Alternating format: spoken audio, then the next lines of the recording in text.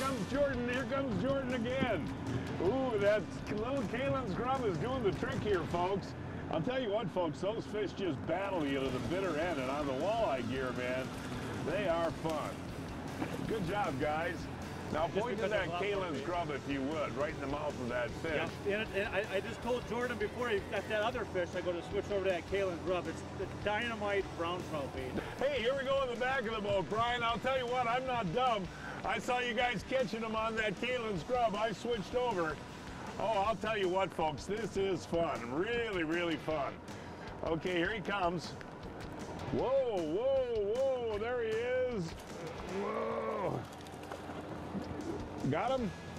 Good job there, Brian. I'll tell you what, that's a pretty fish there, pal. Yeah, I'll tell you that. They're kind of hard, they're slippery, folks. But what is that, Brian, about a 2-pounder right there? Yeah, I'd say about that 2.5-pound range, John. That's an excellent one for smoking, too. Another one in the back here, and that one was actually out further in the current, folks, a little deeper. Ooh, I'll tell you what, look at that. This is fighting pretty good, man. You know, the one thing that happens down here when you're catching this many brown trout is your arms do get tired, even on these fish that aren't that big. Ooh, Brian, hold him up, buddy. That is a gorgeous brownie.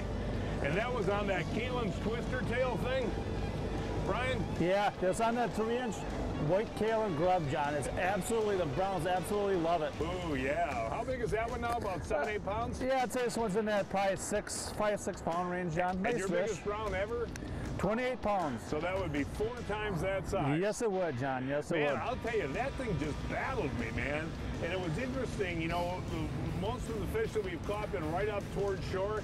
That one was about 20 yards offshore. Yep, yeah, I was out a little bit deeper then. Yep.